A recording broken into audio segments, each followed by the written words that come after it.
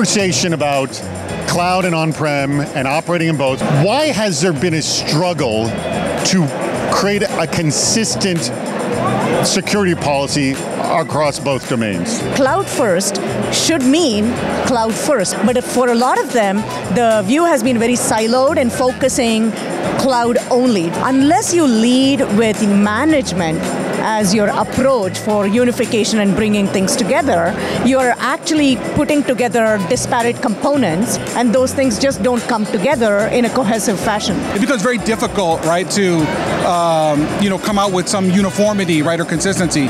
And I think that's one of Juniper's strengths. You guys have been around for a long time. People know who you are. Yeah, and it's actually part of our DNA. We are actually the only one that has a common operating system, right, through our ecosystem. Really, in today's environment, it's proven to be a huge, huge strength. Let me ask you what difficulties you had to deploy it yourself.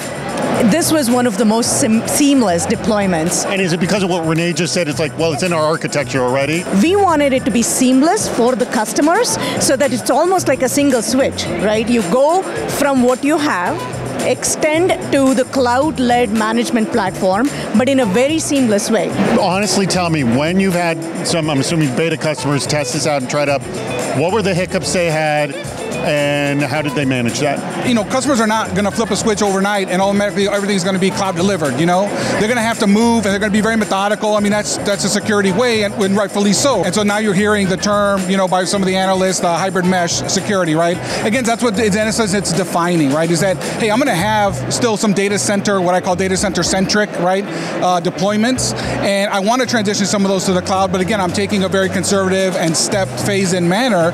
And so how can we help to make it more easy? Who's a prime candidate for you? Our core philosophy is meeting the customer where they are and taking them where they want to go. It's the same platform that serves you on-prem all the way to the cloud.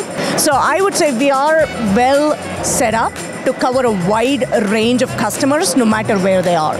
Oh my God, you're the perfect customer for us. Come right now because we can seriously help you. Who is that person? I would say definitely data centers, right, and enterprise, right, customers for sure.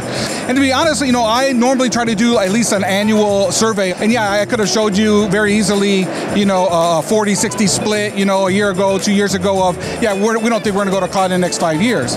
But now, today, when I ask those questions, I mean, it's like a 70-30, 80-20 split. It's never going to be 100%. Hybrid security even becomes more emphasis on it. It'll become the norm.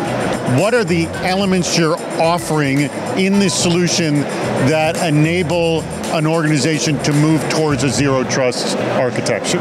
I think you called out the key phrase. It's an architecture. It's not just a product. So you've got different defense in depth level items within this solution, right? Exactly. It is going through those different gates for the different applications for the user based on what context they're coming from.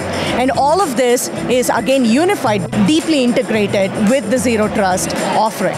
I'm impressed that you're offering up this solution, so would love to check back with you guys to see how this works out in terms of, as it's rolling out to more and more customers and potentially new customers for you as well. Thank you so much for your time, Rene and Madhura.